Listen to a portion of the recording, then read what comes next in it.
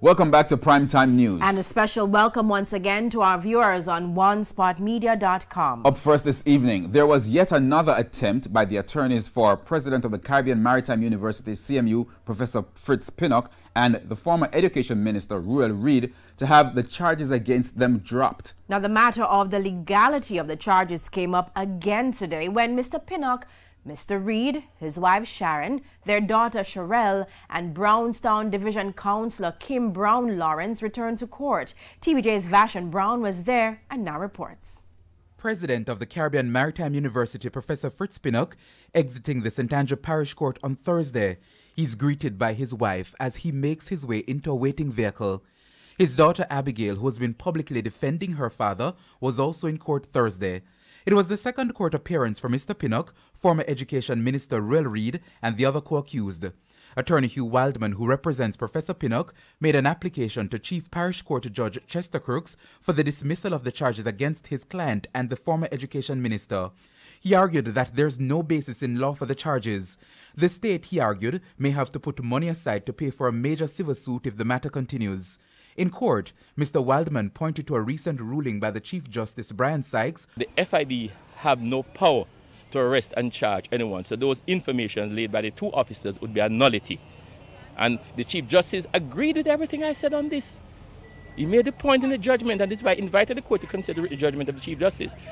We are of the view that the Chief Justice should have thrown out the case. Justice Sykes, in his ruling last month, stated that the court is of the view that the Financial Investigations Division Act does not authorize FID to arrest and charge anyone. What it can do is investigate. The ruling also said, this court is of the view that the police officers in this case who arrested and charged the applicants, Pinnock and Reid, were never designated under the Financial Investigations Division Act. So the Chief Justice concluded that any power of arrest and charge that they did could only be by virtue of the JCF powers found under the Constabulary Force Act. In other words, Justice Sykes argued that it was not the FID that arrested and charged the applicants, but JCF officers in their capacity as JCF officers.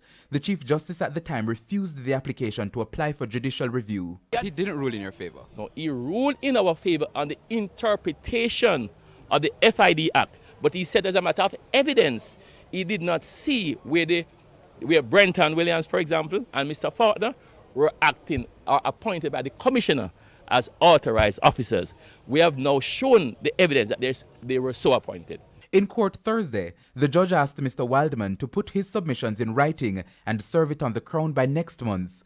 Both Mr. Reid and Mr. Pinnock will return to the Supreme Court on February 10 to ask a three-member panel to quash the charges. And we have the evidence here where, for example, warrants and other things were taken out by them as authorized officers, not police officers, authorized officers under Section 31 of the FID Act, which is illegal.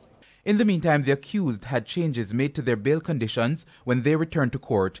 They are now required to report to the police once per week instead of the previous order of twice weekly. Two lawyers representing the FID have also been granted a fiat to join in the prosecution of the case. Prosecutors told the court that they received the file from the FID on October 18.